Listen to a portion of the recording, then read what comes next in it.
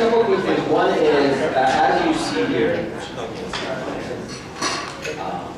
we have a few tools actually that we would like to make you aware of. One is the campaign analyzer. So we hear a lot about segmentation, segment your channels, your email, your banners, your paid search, your organic, all that good stuff. So our Web Analytics Manager, Aladdin, created this cool tool. It is for now for free, so you can sign up with it, no charge. We might charge you next week. We don't know yet. At one point we'll start charging. For now it's free. You can get it's a repository of all your tags. So if you have, you know how you have to tag all your URLs with UTM parameters? So this is instead of doing this in a spreadsheet or on a Google Sheet, you can have it here in that cloud, and you can share it with your team members. So you can have consistent naming conventions, no uppercase, lowercase, all that good stuff taken care of in one.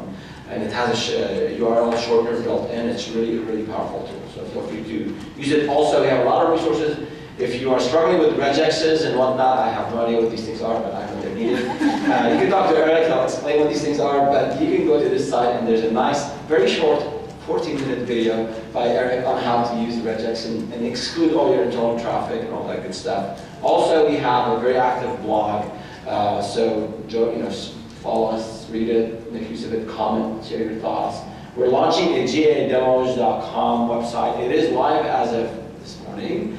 Not fully branded yet, but we will have videos, weekly videos, not just text content, but video content on how to do things in GA. So please check it out. And some of these things will be merging soon, but for now they're still there. GA tip of the day, and GoogleAnalytics.com. Not 100% up to date because Googlers keep us very busy. They keep innovating and we can't catch up with all the things that's going on. But it's still a good site if you want to test your know-how on Google Analytics, use it. And we have an Evolve in Dubai. We'd love to see all of you there. May 25th, Krista will be keynoting. So join Krista in Dubai. And we have a whole lot of training coming up. If you want to sign up, please do so. So before one more thing I want to show you. So this is the coolest thing. So this last bit. Like that. So, nothing new. Anyone seen this recently? So it's analytics.usa.gov. There was an announcement by the White House 2 weeks ago where there's an open data initiative by the White House about maybe 3 years ago, and where federal agencies were asked to ensure they have web analytics to enhance the user experience for all of us citizens. And the government, the GSA, the purchasing arm of the government, chose Google Analytics Premium. Yes, yes, yes. Then about a couple years ago, they chose Enor to be the consulting company to help enable the federal agencies better understand the user behavior of their sites and improve that experience. About 2 weeks ago, I think exactly, or 3 weeks ago, there was a new announcement where all that data is publicly available. So what you see here is all the data from all the federal sites, about 3,800 websites, actually all under one gigantic Google Analytics Premium account.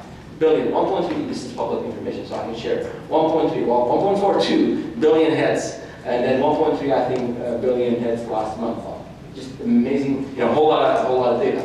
The most interesting thing is the top pages visited. This is the top page visited as of today. Where is my refund? Right? So what do you do for your government? What does the government do for you? I don't know. So, but that's what people are looking. It's tax season. Everybody's want to know what is the refund. But it is it's useful for a lot of you can look. Government agencies can look at this and sort of look at user adoption of mobile, tablet, browsers, and they can make improvements to a lot of the e-services. So I thought it was pretty cool to share with you. But enough of me. We have an amazing line of speakers for this next session. Before we introduce John from Avago, I want to have Krista, my friend here, and co-chair of the local DA chapter, Krista Seiden. And as of last night, she is the winner of the Practitioner of the Year Award for the Digital Analytics Association.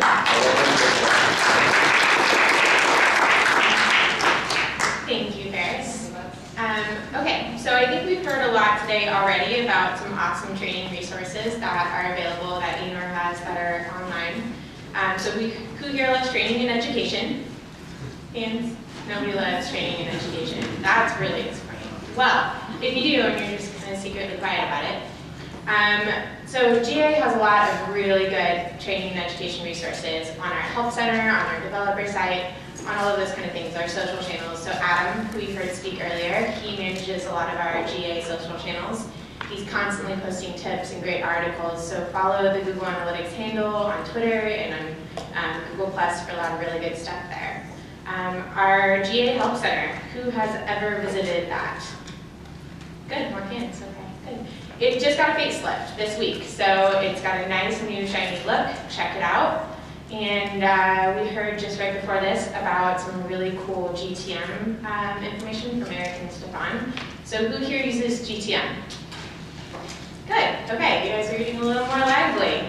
All right, last week we just posted a new section on the GA and the GTM Help Center, and it's called their Solutions Guide. And it's a, I think, 11 article series about installing GA via GTM. So a bunch of different things you can do there, cross-domain tracking, setting up an event tag, setting up a PHP tag, double-click AdWords tags. Definitely go check that out. It's a really, really good resource. We've heard from a lot of our users, maybe some of you guys, that there wasn't a lot of good documentation about how to, from a practitioner's perspective, implement GA via GTM. So hopefully that now solves a lot of those problems for you guys. All right, and then finally, as Ferris mentioned, we co-chair the DASF chapter together along with Charles from Blast. And we are hosting a networking and career conversation panel this month on the 23rd. It's a Thursday here in San Francisco, downtown at Row Restaurant from 6 to 8 p.m. So if you guys work in the city or in the Bay Area, you want to come to a really good after-work networking event, hear from a few people in the industry who have done some really cool things in their career, you should come join us. It's free if you're a DAA member, and I think there's just a small fee if you're not. So definitely come to that. I think Ferris might have even hired somebody from the last one where he met some really good resources, so if you're looking for a job, it's a great way to network. Thanks.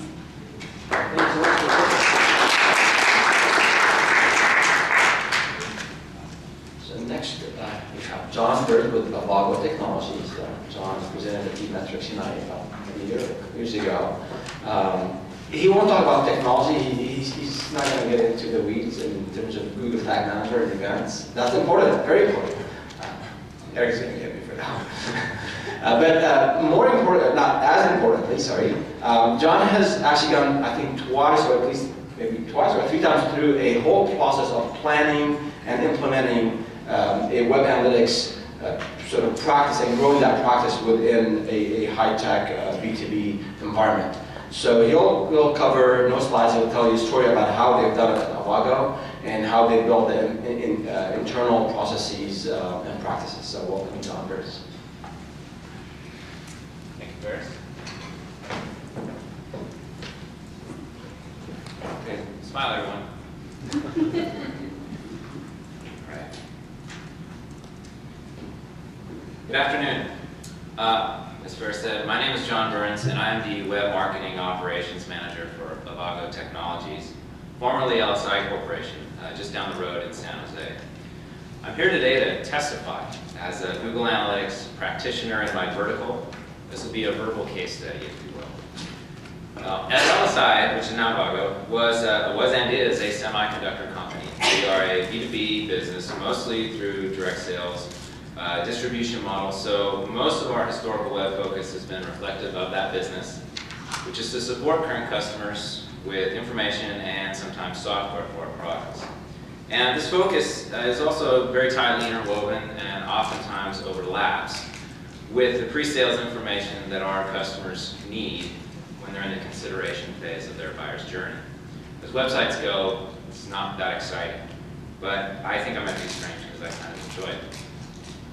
One reason I enjoy it is that, as with all websites, there's always ways to improve and to grow. And that's exactly what we've been able to do, especially from the analytics perspective in the past few years. We're just like many of you, trying to provide the right information to the right people at the right time as they go through that buyer's journey. Now, my story today begins with a gripping tale of woe. In 2012, I took over a web team that was underinvested and starved for analysis and insight. In the area of analytics, there have been years of neglect, just monitoring page views and visitors, and making their choices based on opinions and conjecture and not data. And one day, it dawned on folks at pay grades much higher than mine that they might like to know a little bit about the thousands and thousands of people that were visiting our websites every month. So to make a long story short, we eventually chose to invest more in this whole web analytics thing. So like I did with my first car, which was very exciting, when the light turned green, I didn't really think about where I was going or what it would look like when I got there. I just got started. All too often I've heard of cases where folks, much like yourselves, may be struggling to get things off the ground for all kinds of reasons, especially or even when funding isn't among them. Scenarios where, in whatever company, the value of data is known, the benefits of data-driven insights are very real to them. But it's important to note here that investment is not just about writing the check, it's not about the program dollars or the salaries, it's also about investing in time, investing in attention, and investing in business processes to make it so. And I believe that it was our ability to do that, not to simply throw money at the problem, hire the consultants, and call it solved, but to take the time to truly partner, collaborate, and learn with the people with the expertise and business stakeholders as well. So let's get started. At the beginning, it was not as awesome as I might be making it sound. And you might expect the same thing if you're just getting started. Much like a kid learning to ride a bike, there will be bumps and bruises along the way. It will not be smooth sailing right out of the gate. But start anyway. Push off, start pedaling, and once you've started, keep going. Pedaling the bicycle should not be an afterthought to this process. Do the work, build a foundation of clean and accurate data, and collect the inputs from your stakeholders. One of our early steps that contributed greatly to building the foundation for what was to become our data-driven culture was a simple open forum of stakeholders gathered to talk about what they hoped to figure out when looking at the data. We collected the product marketers, the corporate marketers, customer support teams, investor relations, got them all in a room, and we did a simple exercise. Tell us, what questions are you trying to answer? What do you want to find out about the site visitors, your customers? What validations do you need? What confirmations do you need to help you make better choices in business? And we really thought, or hoped really, that by asking these questions we'd gain some amazing insight into their needs. But when we counted up all the answers that came in out of left field that gave us those big light bulb going on moments, they added up to a big fat zero. They just wanted the basics. They wanted to confirm the visitors are who we think they are. Tell us what they're doing. Which content is working, which isn't. Where the trouble spots are. Are they getting what they need? And if not, tell us why. Help us figure out what is it do they really want. The irony here is that I stand before you speaking these very earth-shattering tones about something that's not groundbreaking at all. Nor should it have been. We just needed to start, and start simple. So the answers to the questions we got that day became the foundation for our executive dashboards. Because if everyone in the organization cares about the same things, then it should, in theory, follow that the executives do too, right? Well, interestingly, at least to me, my favorite metric in our dashboard is our visits by customer metric, based on the domains that are visiting the site. And you might think that's kind of a bit basic. What's so exciting about that, early on in my tenure at this company, it was reported to me that there was a systemic belief in sales and marketing groups alike that because of our business model, which has a very tight sales motion, that our customers never need to visit the site. They get everything they need from the sales and marketing folks that are managing those relationships. And I heard this belief repeated many times from different people. Well, how would you know if what you believed wasn't actually true? I've always thought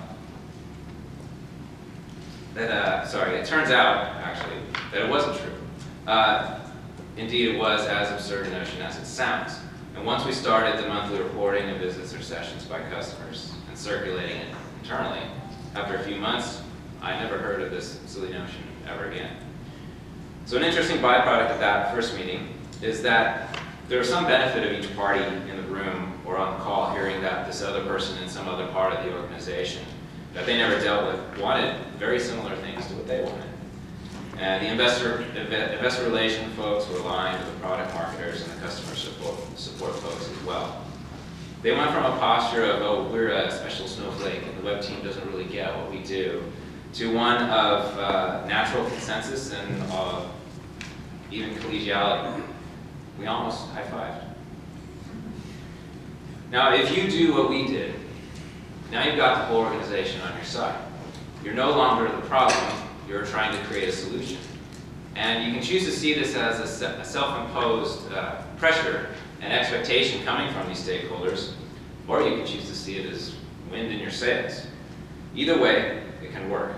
If you're having trouble getting started, you just do this. You set up this dynamic where now there's expectation, and it's on you. There's nothing more motivating than that kind of social or professional pressure, something like an accountability partner. And this dynamic can keep things moving, and it creates a snowball effect over time. Next, don't hoard your data. I think I've heard that theme before today. Don't lock it away. Invite those stakeholders to get trained up on how to read those reports, the dashboards, whatever it is. We did so, and what we found that there were generally two ways that it would play out at an individual level. One, you either convert another disciple into the data-driven culture that you're trying to create. Usually one that actually embraces the work that goes into understanding the data, so that it actually has the potential to become, for that person to become a partner with you and help work with you. Or you might create a congregant, one who actually exceeds the expectation to you, because now they understand the depths to which they have to go to understand something, and they'll just as soon cede that to you, that role for you, without question. Finally, once you've got these methods and tools in place, use them. Every web project has to have an analytics component. Gathering a team for anything from a new landing page to an entire site redesign must include the analytics team member or members. At a minimum, you gotta ask the question without fail, how will we use data to measure success? Much like you don't want to call the designer after you've built and launched a page to get their input, the analytics has to have a seat at the table at the start every time. It's not an afterthought. Don't forget to pedal, you might crash. Always be asking the questions about how to measure success and how to make it practically automatic or even reflexive. It's really on you as the internal champion in this dynamic to push for this. Agitate diplomatically if you need to. This addition to your process might be the toughest. I've found, for us anyways, it adds a layer of complexity to the work. More voices, more cycles, more requirements, more noise. But at the end of the day, it is worth it. And the reason I say this can be exemplified as something that happened in our recent past. So it was 2 years later, we built the foundation, we've implemented our enhancements, Google Tag Manager, user surveys, crazy heat maps, the works. We're asking the questions we didn't know how to ask before, and we've got the dashboards and the reports to answer them.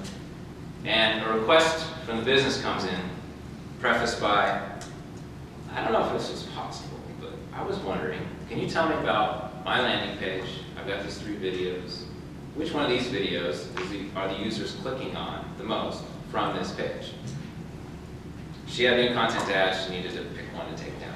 Instead of making a gut call and choosing her favorite or her least favorite to take down, she called us, and we had the data to provide an answer quickly and easily. It's a little thing, but it's those little things like so many tracked clicks in Google Analytics that add up to get us to this point, which seemed like a long way away just a couple of years ago. But by getting started, by being open and inclusive in the process, and keeping analytics at the table for every project, we built it up over time and evolved it to where we are today, and we'll continue to evolve it now that we're a new company called Avago. If you see yourself in any part of my story, I hope I provided a little bit of value and insight today into what's possible. The first step might seem like a leap of faith, but you take another step and you just keep going. Thank you.